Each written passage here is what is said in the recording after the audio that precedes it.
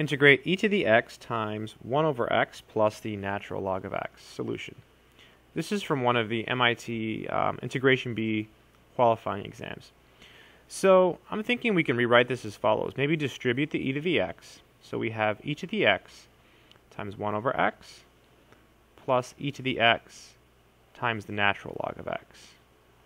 And now we have two terms, and it kind of looks like a product rule from calculus. Recall the product rule says if you have f times g and you take the derivative, this is equal to the derivative of the first piece, f is our first piece, times the second plus the first times the derivative of the second piece. So we just have to figure out which one is our f and which one is our g. I think I'll just try this. Let's just try ln x times e to the x, and let's see what happens. So prime.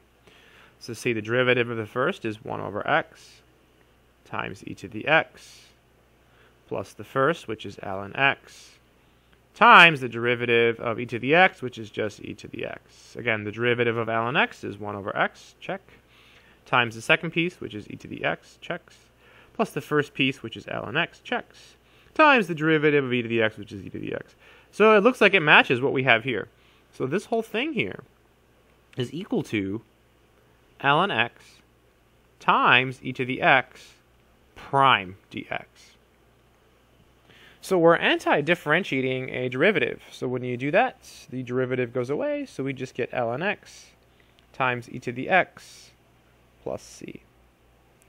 And maybe a nicer way to write it would be e to the x times ln x plus capital C, which is our constant of integration. So kind of a cool problem, and I think the trick is to recognize that the integrand can be written as a product. However, you have to multiply through first in order to notice that. So I hope this video has been helpful. That's it.